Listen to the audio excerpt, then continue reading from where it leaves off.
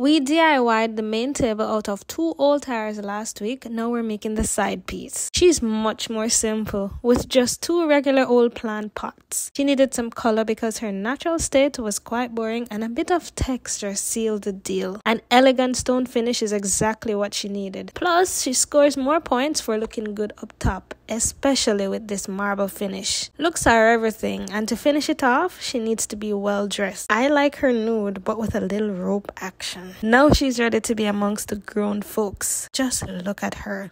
Tell me what you think in the comment section below. Does she fit the part? Send this to 4 of your friends who you think would love a budget-friendly side table. Yes, take your minds out the gutter.